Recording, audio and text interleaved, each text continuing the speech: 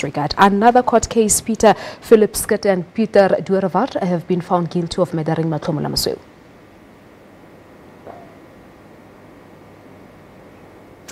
Yes, indeed.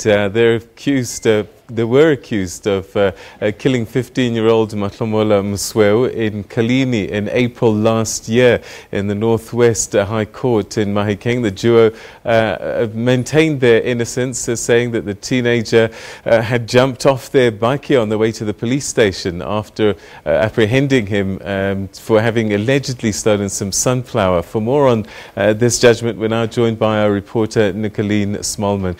Nicolene, thanks very much indeed.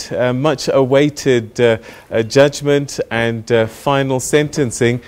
Take us through what the judge said and what this means.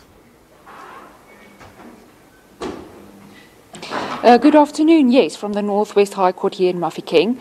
We spent the entire morning listening to Judge Ronald Hendricks as he basically summarized a testimony that had been given in this trial, which had commenced in March.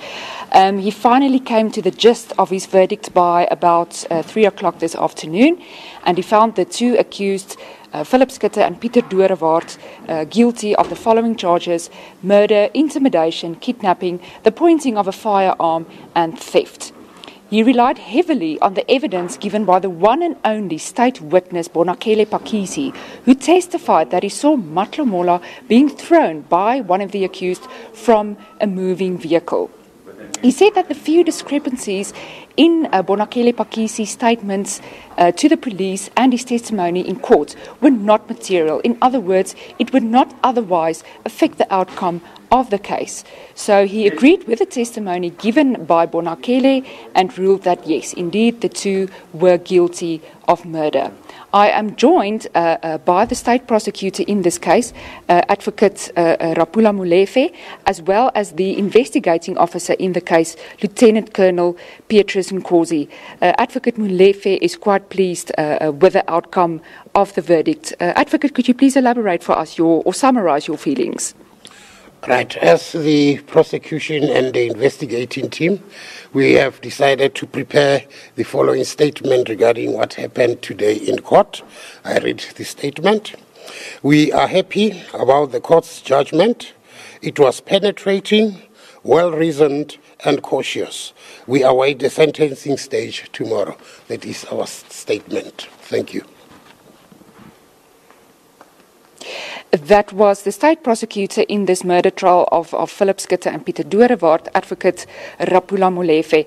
If I could add a final word, Judge Hendricks further had harsh words for the two accused in the handing down of his judgment, saying that they actually had very little regard for the safety of the 15-year-old Matlhomola, and he even described their attempts to get help for this critically injured teenager as ingenuine. We expect that he will allude to this even further as he will deliver sentencing later. But as Advocate Mosweu has alluded, tomorrow they will also present arguments in aggravation and mitigation of sentencing. Back to you in studio. Nicolene, just before you disappear, this was a case that really stirred up emotion in that part of the country. I wonder, was there any reaction in court once the judge had said guilty of murder? Very little, actually. Matlhomola's parents were present in court today. His mother became very emotional this morning and had to leave at one stage as Judge Hendricks summarized the testimony that Bonakele Pakisi had heard the dying teenager screaming for help, calling out to his mother. But the only reaction we could hear with a guilty verdict later this afternoon was a crowd of EFF supporters clapping their hands. But apart from that, proceedings were actually relatively calm. All right, Nicolene, thanks very much indeed for joining us and giving us that update. Okay, so the Coligny pair found guilty of murder, and sentencing will happen in the very near future, and we'll keep you up to date with that story as the program continues.